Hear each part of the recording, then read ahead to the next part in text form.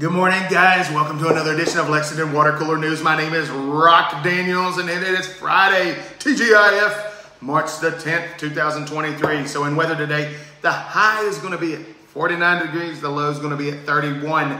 The sun's going to rise at 6:57 a.m. this morning and set at 6:40 p.m. Now, a man who had been shot flagged down Lexington police officers on Price Road yesterday at 6:58 p.m. Now, he was taken to the hospital with non-life-threatening injuries. Now, while we haven't seen the murder rate that we did last year, it's not because people aren't out there trying. They're still shooting each other. They're just not aiming as good, I guess. So we've got to work on that a whole lot more.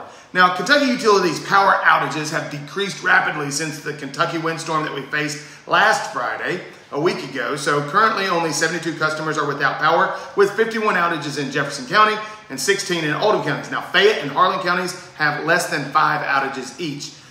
Lex Have Pride members have asked Lexington City Council to denounce the anti-LGBTQ plus legislation in Frankfort, stating that the bills like Bill 115 and Senate Bill 150 are attacking the community's most vulnerable members.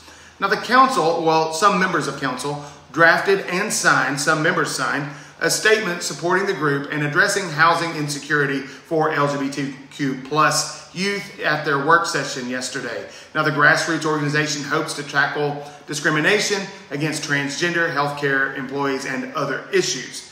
Now, Lexington, Kentucky, you're ranked, no, 59th out of 75 most populous cities for fiscal health. That's fiscal, not physical.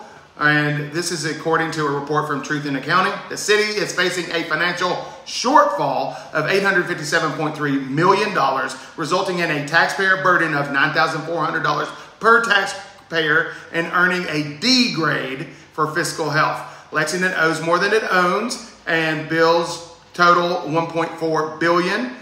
Wow, this is a significant tax burden, and the long-term financial instability was not even addressed. So we need to work on this, council. So Kentucky House approved a bill to regulate Delta 8, which is THC products derived from hemp, with an overwhelming support from lawmakers. Now, the bill aims to prevent the mildly intoxicating substance from falling into the hands of children, which is a good idea, and sets guidelines for production and sale and labeling of the Delta 8 products in the state. Now, the legislation would prohibit the sale of Delta 8 products to anyone under 21, which is understandable.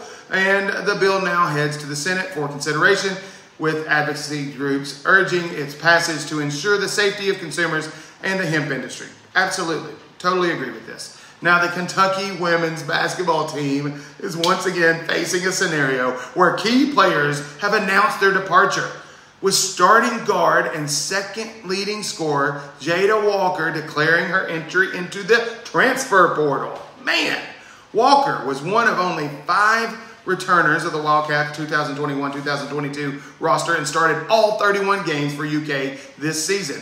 Now, after the departures of Walker, freshman Kennedy Cambridge, and seniors Adebola Adaya and Robin Benton, the Wildcats roster currently stands at 11 players.